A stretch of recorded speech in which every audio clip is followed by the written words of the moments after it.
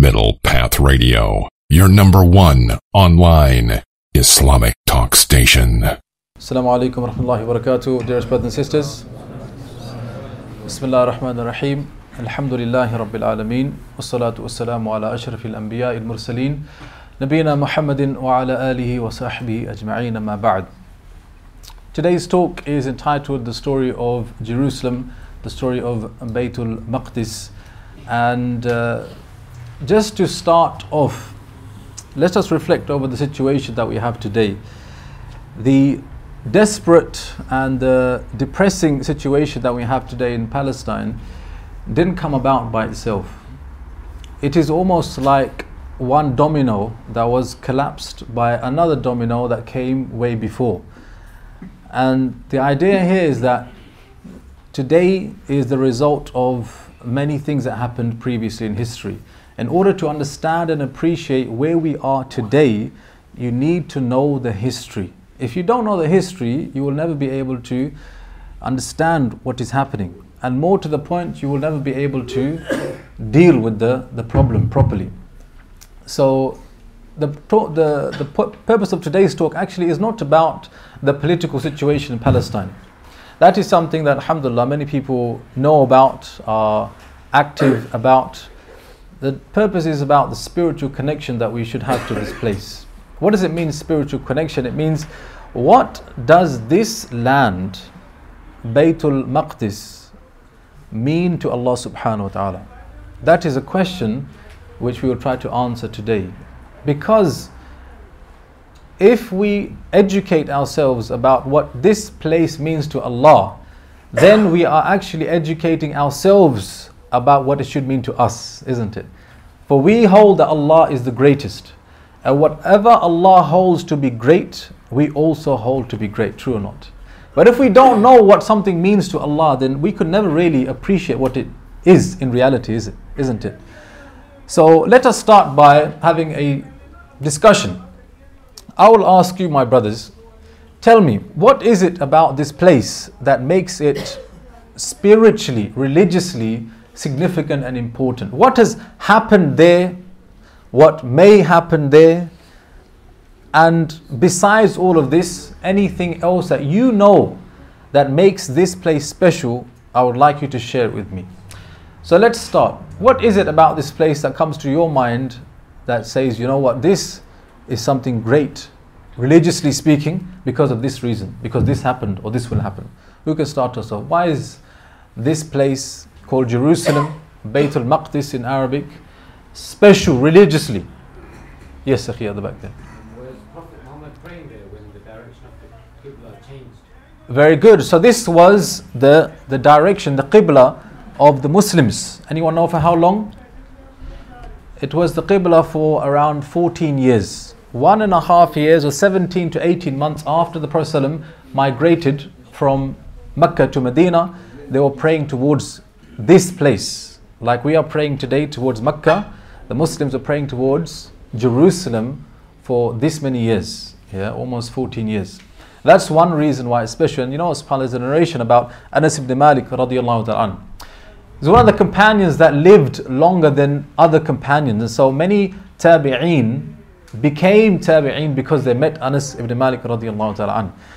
And when many of the companions had passed away, one of the followers came to him, and Anas described himself to this Muslim, this tabi'i, by saying, I am one who used to pray to both Qiblas. Meaning, I was a Muslim back then when we used to pray in the direction of Jerusalem, as well as towards Makkah al-Mukarramah. And so I have that honor. He felt, subhanAllah, that this is the best way to describe himself, as one of those that used to pray to both Qiblas. Yeah. So this is one reason, just one reason why this place is special. What are the reasons, my brothers? Yes. Very good. Barakallahu feekum. This is the location from where the Mi'raj took place. Al-Isra'i wal-Mi'raj. The Isra part is about the journey from Makkah al-Mukarramah, from the Kaabah to Masjid al-Aqsa. The second part of the journey is from Masjid al-Aqsa to Allah subhanahu wa ta'ala. Yeah, so there's two journeys. Al-Isra, which means night journey, and Al-Mi'raj. Anyone know which surah in the Quran spoke about journey number 1? Surah Al-Isra, yes, Surah Al-Isra. Yeah, Surah Al-Isra spoke about the first part. But which surah spoke about the second one? I expect you to know, Alim. Surah Al-Najm, yes, Surah Al-Najm spoke about the second part, the ascent. Yeah, Al-Mi'raj is literally the vehicle by which you ascend. So in Surah Al-Isra, Allah subhanahu wa ta'ala says, Subhanalladhi asra bi'abdihi laylan min al-masjid al-harami ila al-masjid al-aqsa alladhi barakna hawla. Yeah, Allah said, and glory. As in a way of saying Subhanallah to express ta'ajjub, amazement. How amazing is it that Allah took His slave, Muhammad sallallahu alayhi wasallam, on a night journey from Masjid al-Haram, from Al-Kaabah, all the way to Jerusalem, Masjid al-Aqsa, in one night. A journey that would have taken at least a month in those times. Allah miraculously took him from that masjid to this masjid in one night. And Allah said, that place, barakna hawla, a place that has barakah, not in and of itself only, but the surrounding area too is mubarak because of it. And that teaches us something. The Masjid al-Aqsa itself is mubarak, is blessed. You know, when something has barakah, it means it has something, the goodness is beyond your expectation. And also barakah is something that is goodness lingers on forever, yeah, for a long time. But Allah said the land around it is also blessed because it is surrounding this masjid. And so some of the scholars said the area called Ash-Sham, which in modern day is Syria, Jordan, Lebanon and Palestine together, is all blessed because it surrounds Masjid al-Aqsa. Imagine, that vast land is all blessed because of this Masjid al-Aqsa. And one of the reasons it is blessed is because the Prophet ﷺ ascended on the night journey upwards to the heavens from that location. That's number 2 reason. What other reasons? Yes? The second house of Allah. The second house of Allah, what do you mean by that? Well, I think the Kaabah came first. The Kaabah came first? Ibrahim, and then Yaqub built Masjid al-Aqsa. Okay, so you're saying that the first masjid was Kaabah. the Kaabah and second? Al-Aqsa. Who knows about this? Is the brother saying you agree with the brother? Yeah. The second masjid ever to be built was Al-Aqsa. Do you agree? Who agrees? No, it's the first one. The first? Difference of opinion amongst the scholars here. Huh? He's correct. Yes, subhanAllah. Abu Dharr al-Ghifari radiallahu ta'ala, he asked the Prophet ﷺ, which was the first masjid ever to be built? I mean, what a question to ask. What does that teach us? It teaches us that the companions, they wanted to know which part of the earth is most beloved to Allah. That's what they wanted to know. So he asked which masjid was built first. And the Prophet said, the Kaabah. The Kaabah was the first one to be built. And then he said, what was the second? He said, Masjid al-Aqsa. The name Al-Aqsa literally means the far away, Ab'ad, the furthest. So the link is here that the Masjid al-Haram and the second masjid was the furthest masjid away from that masjid, and it was Al-Aqsa. And then he asked, and how long in between two? The Prophet said 40 years. So some of the scholars like Ibn Hajar, they said the first to build the Kaabah was Adam alayhi salam. And either it was him or one of his children who built Masjid al-Aqsa. So he said he sent his children about the earth and they came to Jerusalem. And there they established either the foundations of the masjid or the actual masjid, Masjid al-Aqsa. And so it was the second masjid to be established. Okay, very good. Any other reasons? Yes, okay, sorry, so somebody hasn't, just get everyone, yes. Because Allah spoke with Musa In Baitul-Maqdis? No, not Musa alayhi salam. Musa alayhi salam, despite his longing to enter into Jerusalem, he was not able to because of his people. And we'll cover that inshallah. What are the reasons, my brothers? Yes. Will the Mahdi come back to Jerusalem? Imam Mahdi? Yeah. Yes. And who else will come to this place? Isa alayhi salam. Yes, so we just went from the beginning of time until Yawm al-Qiyamah. On Yawm al-Qiyamah there's something going to happen which makes his place special as well, and that is the return of Isa alayhi salam. He will come down to this place. The Prophet told us in a hadith in Sahih Bukhari and Muslim that Isa alayhi salam will come down to Baitul-Maqdis, and it is there that he will fight ad-Dajjal, the false Messiah, and ad-Dajjal will try to enter inside Jerusalem and he will not be able to, and he will be killed outside Jerusalem. So imagine all of these amazing great things that are going to happen towards the end of time are going to happen there. Yeah. Anything else?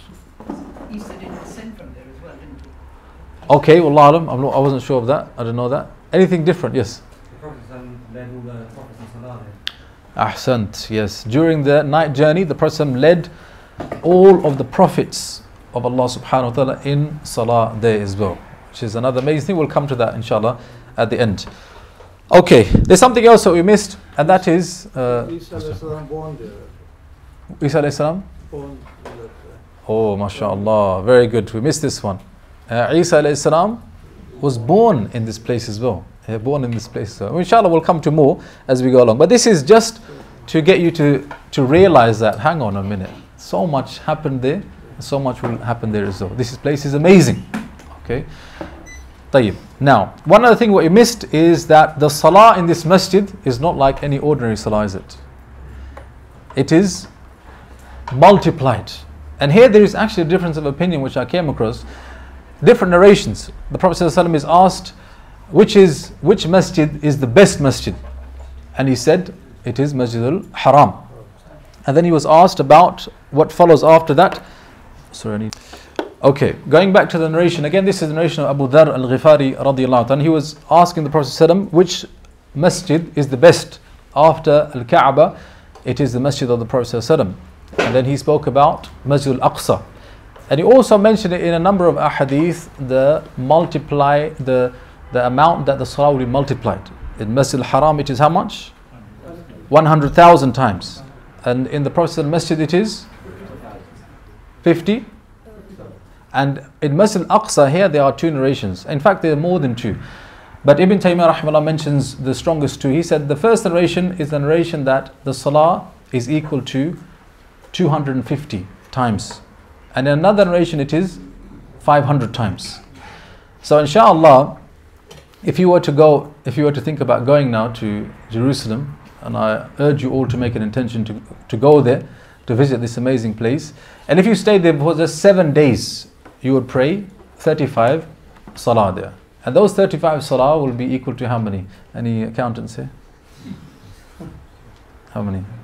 35 salah is equal to times 500, 17,500. And 17,500 salah is equal to 9.5 years of salah. How much? 9.5 years of salah. So if you went on a journey for 7 days, prayed all your salah in Masjid al-Aqsa, it would be as if you worshipped Allah for 9.5 years. Imagine. And this is not adding on any voluntary praise, just the fara'id. So this is another reason why it is special, because the salah is more valuable in the eyes of Allah than any other place. Now, the beginning. Where does it all begin? We mentioned this hadith already of Abu Dharr al-Ghifari. The Prophet is telling us here that the second masjid to be built after only 40 years of the Kaabah was Masjid al-Aqsa. And so that is where it begins, in the time of Adam alayhi salam. And from that time, it has been special to Allah subhanahu wa ta'ala. Who was the one who rebuilt the Masjid al-Aqsa as we know it today? This is something of an agreement amongst the scholars, that the masjid, in terms of its size, okay, and it's a rectangular size. I'll show you the picture here. You can see it here.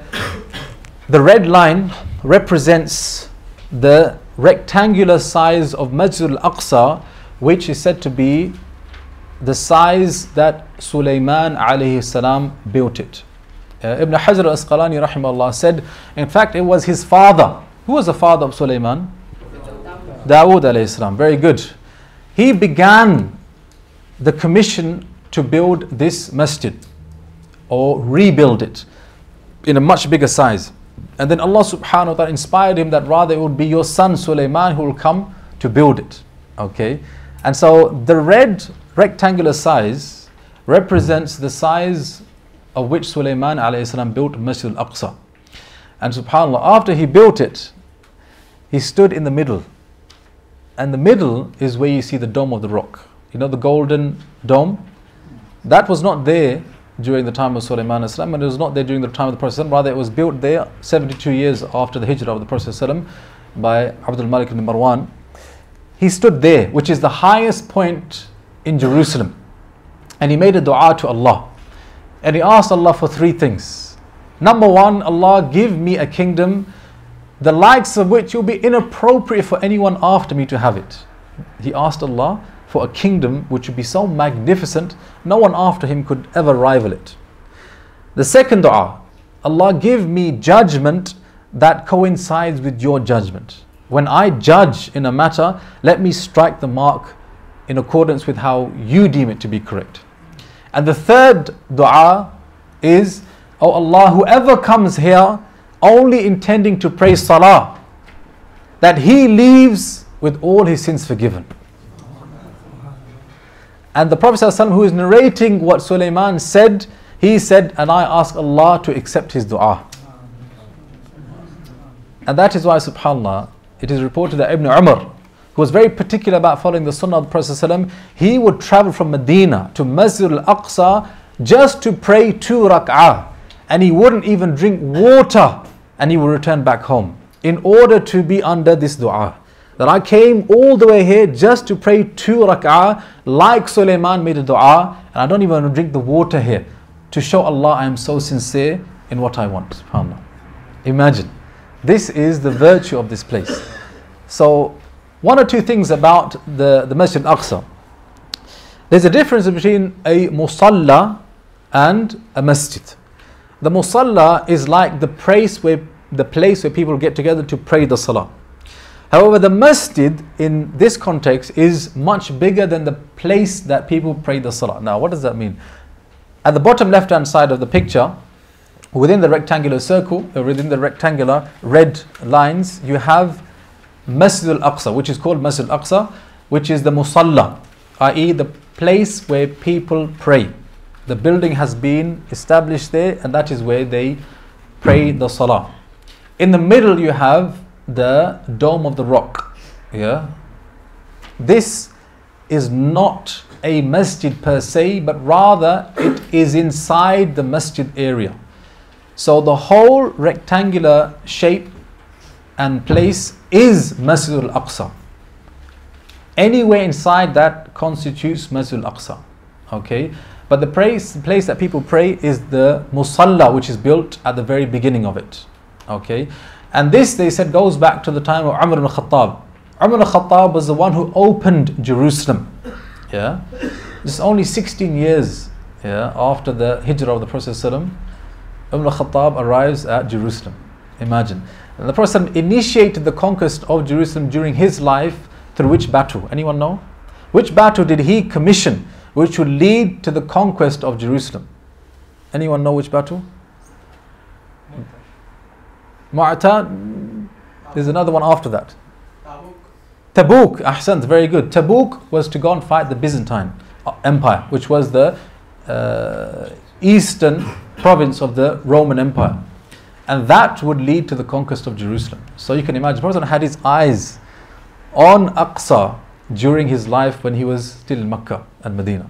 Okay, so it was Umar al-Khattab who arrives there as the conqueror of this place, and they didn't fight him, rather they welcomed him.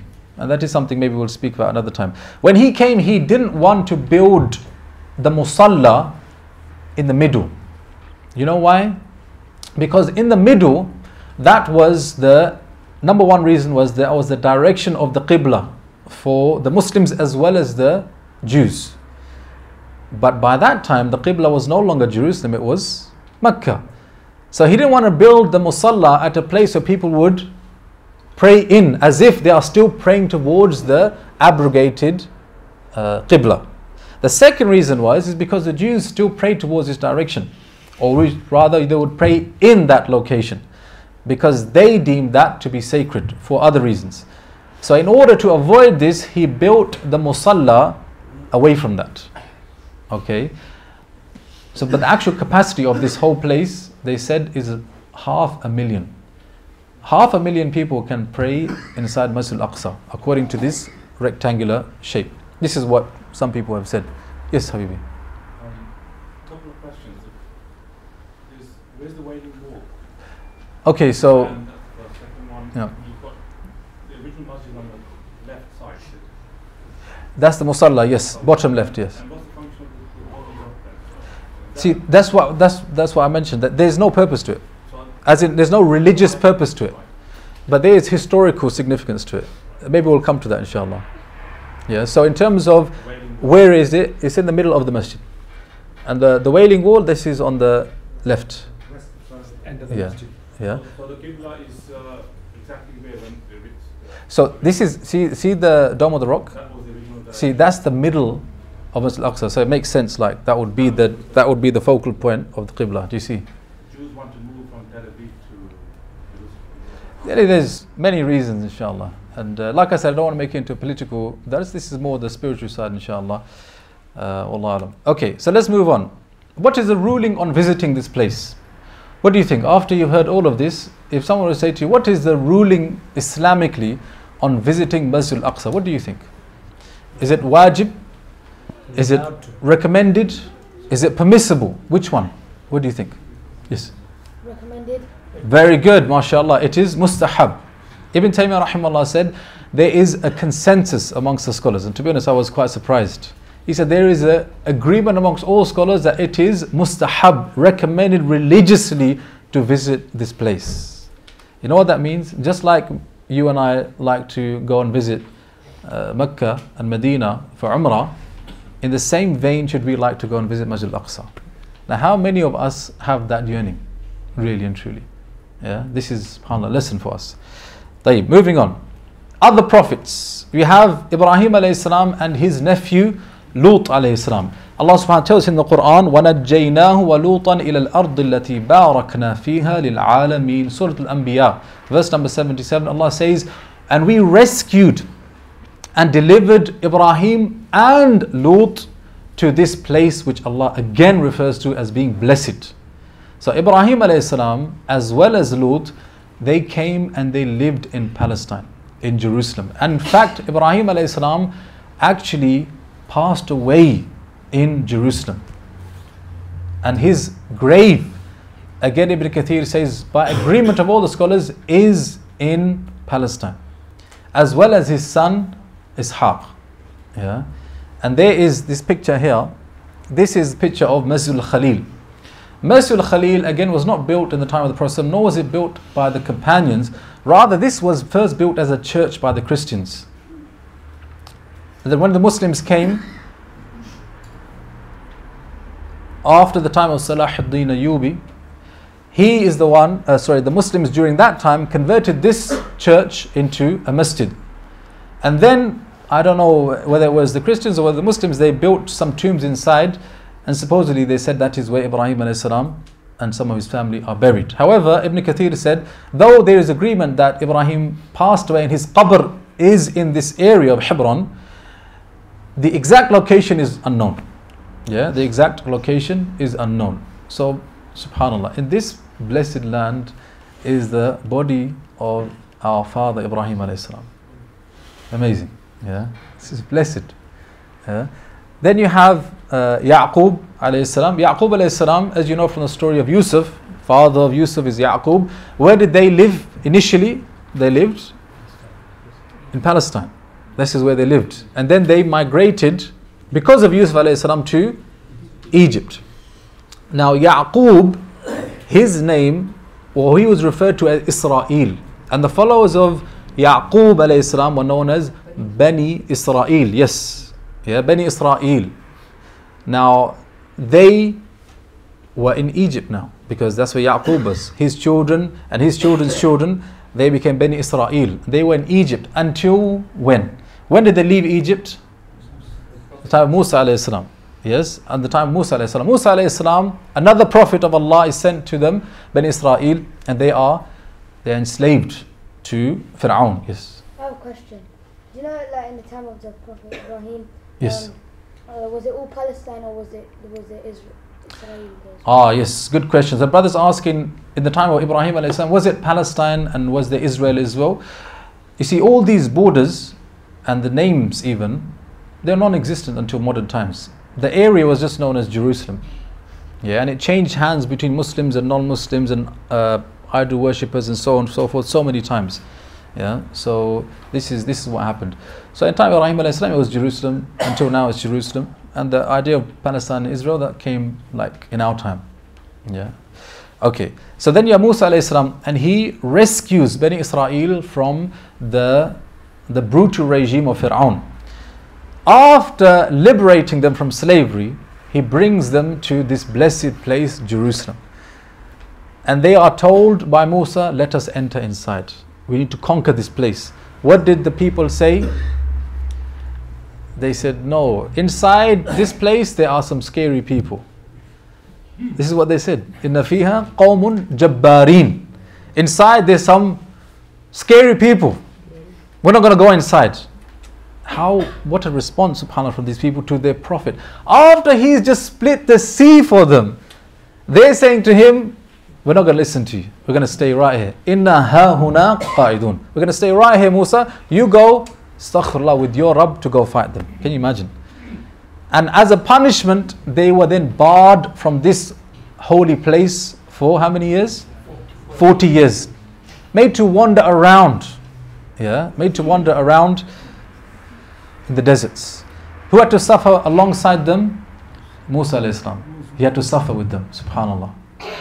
And Musa alayhi salam, Ibn Kathir wrote in Al-Bidayah wa Nihaya, he longed for Jerusalem so much that once he went to a mountain in Jordan, which from where, I think is called Mount Nebo, you can see into Jerusalem.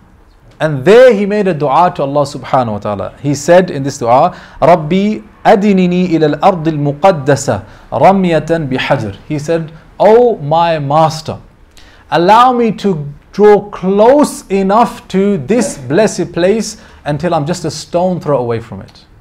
I know that I cannot enter, but just let me get that close to it. I'm just this much away from it, subhanAllah. And the Prophet ﷺ, after narrating this, he said, if I was there in Jerusalem, I could show you where he's buried, somewhere outside under a red sand dune, subhanAllah. So Allah subhanahu wa ta'ala accepted his dua.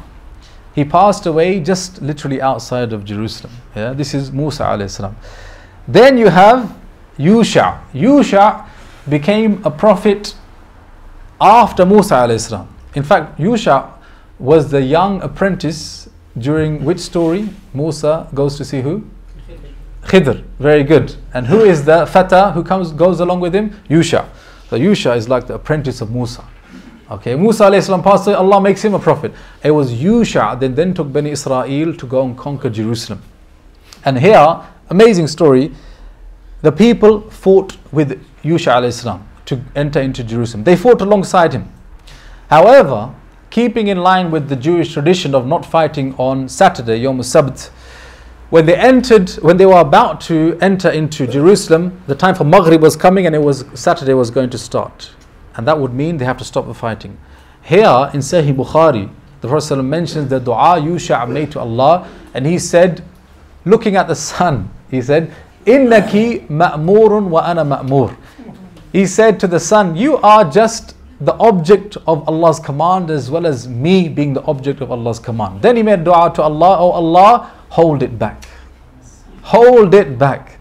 And Allah answered his dua, and in the next few hours, Jerusalem was conquered by Yusha. And so they entered into Jerusalem. طيب. So now Bani Israel are inside. Then you have Dawood alayhi salam. And as we mentioned, Dawood alayhi salam, he initiated the conquest of, the building rather, of the Masjid al-Aqsa. But it was his son Suleiman who completed that building. One of the interesting things about Dawood alayhi salam is that he was given a very beautiful voice. Yeah, mesmerizing.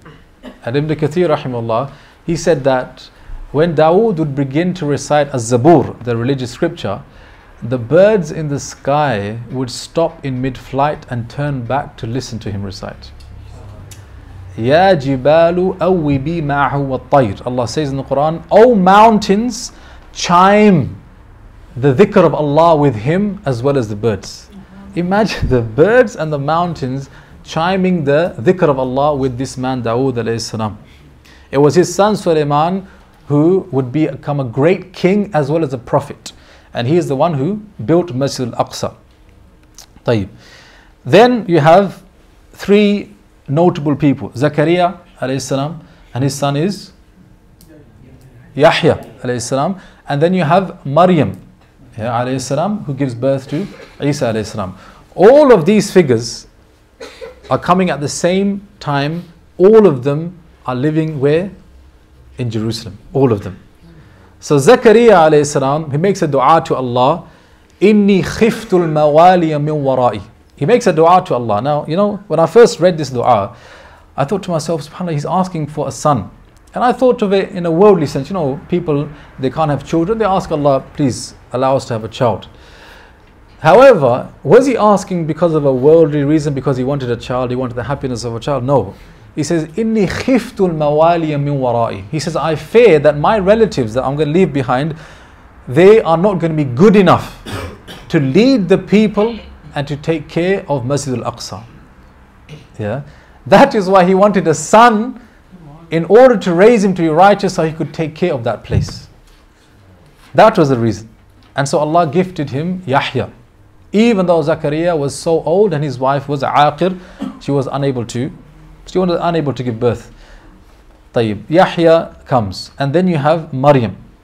And Maryam, she gives birth to Isa alayhi salam. And Isa alayhi salam is there in Jerusalem, and he used to give khutbah in Masjid al-Aqsa. Can you imagine? That place, Isa alayhi salam used to call the people to Allah in Masjid al-Aqsa. But Bani Israel rejected him, and they called upon the Romans who were in charge of Jerusalem at that time to take him out. And so the supposed crucifixion of Isa alayhi salam, though we do not believe in it, took place there. And that is why it became a holy place for the Christians. Yeah, that's why it became a holy place. And now in the Easter holidays, there will be many Christians going to Palestine in order to commemorate what they commemorate according to their religious beliefs. Now, two last slides here. Something interesting here, broadening out from the religious narrative to a more historical narrative. Jerusalem has passed through the hands of so many different empires and civilizations. So you have the Assyrians, and the Assyrians, from the ruins of the Assyrians came the Babylonians. Okay, this is going back 586 years before Isa alayhi salam. Back then, something terrible happened. And that was one of the kings from the Babylonians, name was Nebuchadnezzar, Bukhta-Nasr in Arabic. He conquered Jerusalem, and Bani Israel were made to suffer. In fact, he exiled 40,000 of the Jews from Jerusalem, and he demolished Masjid al-Aqsa. Demolished it totally. Tayyib. So Masjid al-Aqsa was destroyed by this king Bukhta-Nasr from the Babylonians. And one of the interesting things, and this is according to non-Muslim academics and historians, that the Bani Israel before that time, before they got conquered and Masjid al-Aqsa was destroyed, they became very irreligious. They became far away from Allah subhanahu wa ta'ala, until it is said that they started worshipping idols, and they placed idols inside Masjid al-Aqsa. Can you imagine? Inside Masjid al-Aqsa they placed idols, and there was a place called the Valley of Hinnom. Valley of Hinnom is still there till today. They used to do sacrilegious things there. Of them was they used to have child sacrifice, get a baby and slaughter. And also of them is that they used to have it's a very evil type of torturing that used to happen there, so on and so forth. And this is basically just before the tragedy of Jerusalem. And for us, this is a clear sign that when people go far away from Allah and disobey Him, Allah punishes them. Yeah, punishes them in order that they turn back to Him. And subhanAllah, this is what happened to Bani Israel. The second time this happened to them, and Masjid al-Aqsa was destroyed because it was rebuilt after that, is 60 years after Isa alayhi salam.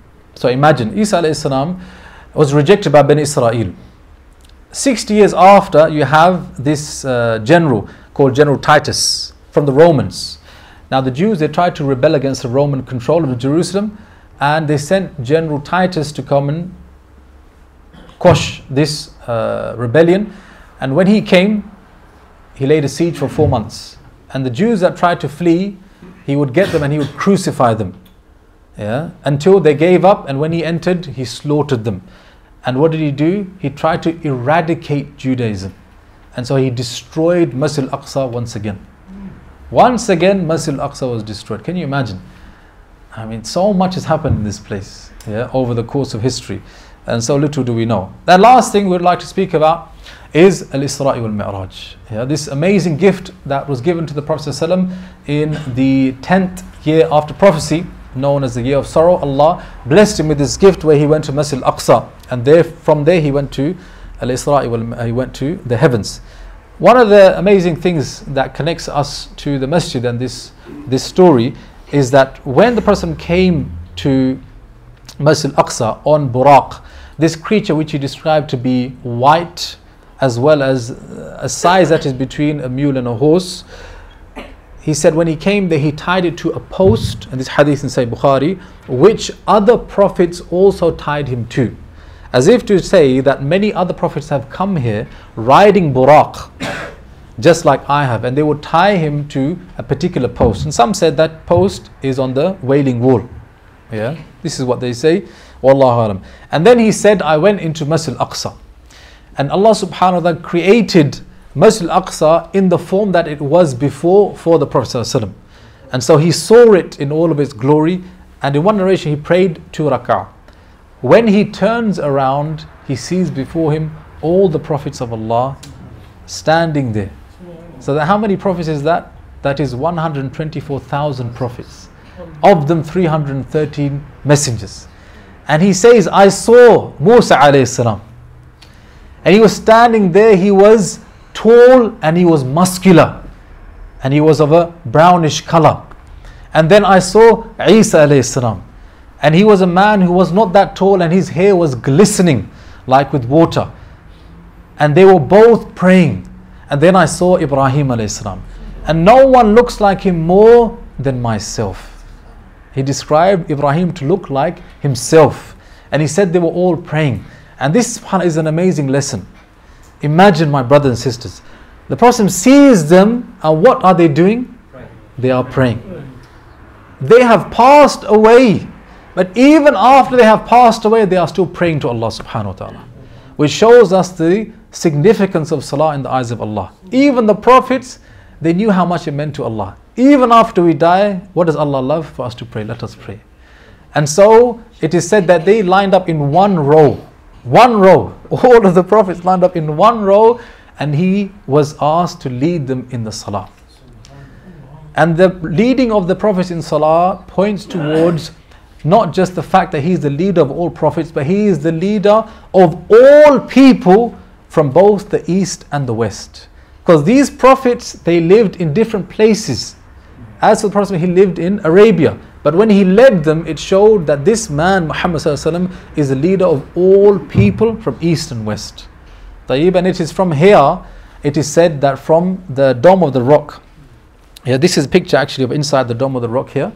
This part here, the most elevated place in Jerusalem, where you have the Dome of the Rock, it is said that from here, Jibreel alayhi salam took Muhammad ﷺ up on an ascension to meet Allah subhanahu wa ta'ala. And he went through the heavens one by one.